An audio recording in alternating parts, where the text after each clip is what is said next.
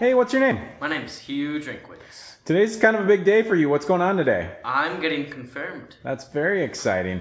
Tell me, what has confirmation helped prepare you for? It's really helped me prepare to become a full member of the congregation. What's that mean to you? It means that I'm really part of a much bigger community. I'm part of the entire Christian church worldwide. It means a lot to me. Awesome. So what kind of things have you enjoyed about Faith Lutheran?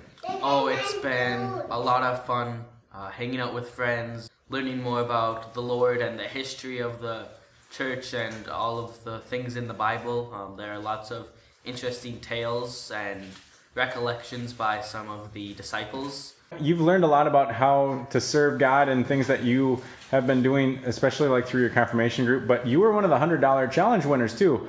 Tell me about service. I think service is one of the biggest parts of the Christian church. So as a part of the $100 challenge, I donated half to the Wyoming Police Department. I bought various snacks and drinks. And then the other $50 I donated to cancer research with the Relay for Life.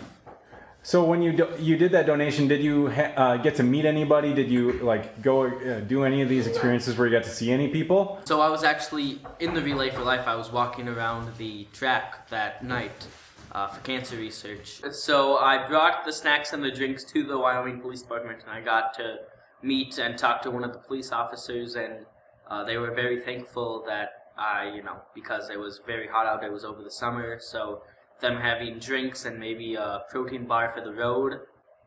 Thanks, Hugh.